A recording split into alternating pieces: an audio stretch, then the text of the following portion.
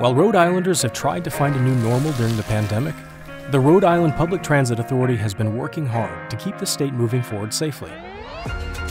RIPTA is aware of the important role we play in getting employees to essential jobs, as well as providing trips for people who need to get to the grocery store, pharmacy, doctor's office, and more.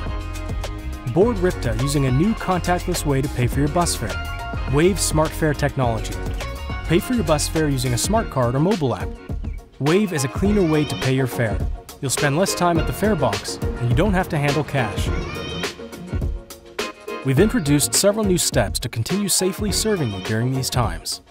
Welcome to a safe and clean ride with RIPTA. Every day, our dedicated team gets to work by cleaning and disinfecting all buses according to recommendations by the Centers for Disease Control and Prevention and Rhode Island Department of Health. Every single day, we spend over 200 work hours sanitizing our fleet of vehicles so you can travel with confidence.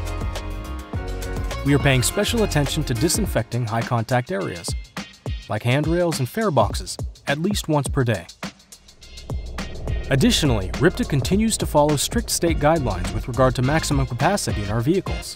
All RIPTA drivers will continue to be required to wear protective face coverings. We're also counting on our passengers to do their part by following a few simple, common-sense guidelines. Always be aware of your surroundings and practice social distancing of at least 6 feet apart. Do not crowd bus stop areas. Wear a face mask at all times. If possible, ask your employer to adjust your work schedule so you can ride at non-peak hours. We are committed to keeping you safe during these uncertain times. Please stay informed on the latest updates by visiting ripta.com/COVID-19. Thank you, and ride safe.